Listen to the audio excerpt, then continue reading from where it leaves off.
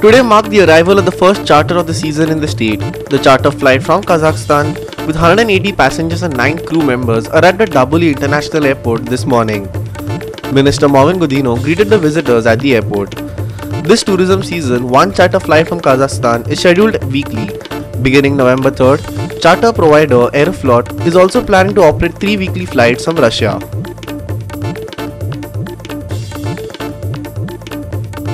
The famous Baga beach visited by millions of tourists is in darkness. Due to a lack of lights, many areas now fester anti-social activities. There was LED signage cum illumination light erected by the government, which was contributed by shack owners. However, the government has failed to maintain the beautification project. 40 grams of ganja worth Rs 4,000 confiscated back in 2014 have reportedly gone missing from police custody. The incident came to light during a court hearing. The incident brings to question whether only 40 grams have gone missing or many such other cases of missing narcotics have occurred but gone unnoticed.